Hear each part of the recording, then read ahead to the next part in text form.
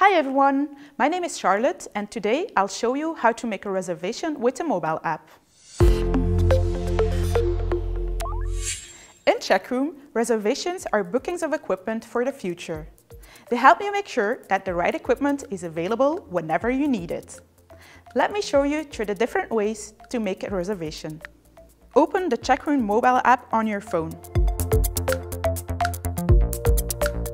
Tap New Reservation, then fill in some details, the location the equipment will be checked out from, the from and to dates to indicate when you'll need the equipment, and the contact you're making this booking for.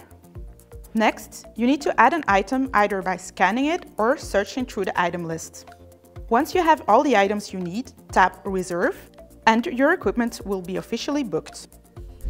Another way to make a reservation is by scanning items. This is handy, for instance, when you're walking through the equipment room, picking whatever you'll need for your next project. Again, the first step is to open the Cheqroom mobile app. Then, select Scan Code and scan the code of the item you'd like to reserve. The scanned item will pop up. Select it and go to Actions. Here, you can see you have the option to use this item in a reservation. After that, you'll get a reservation form with the location, from and to dates, contact, and maybe some extra fields. You also have the option to add more items. Once done, just tap Reserve and you're good to go.